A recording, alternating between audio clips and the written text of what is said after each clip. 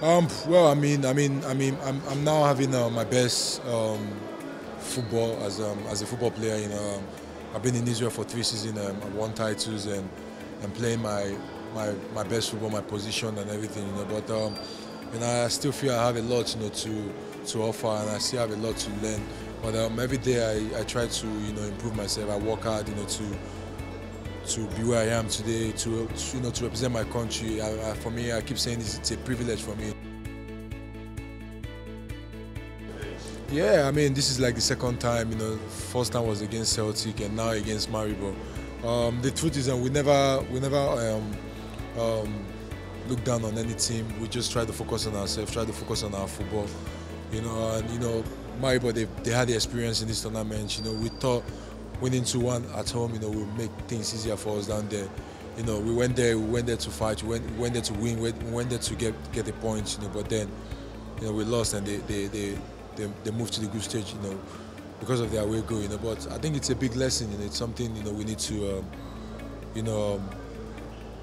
use, for future, So right now we're just focusing on the league and the Europa League, because I think Europa League is a big plus for the club,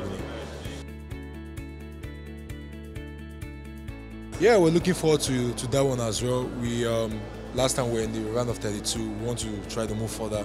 It's not going to be easy, but we'll just keep working. Why not?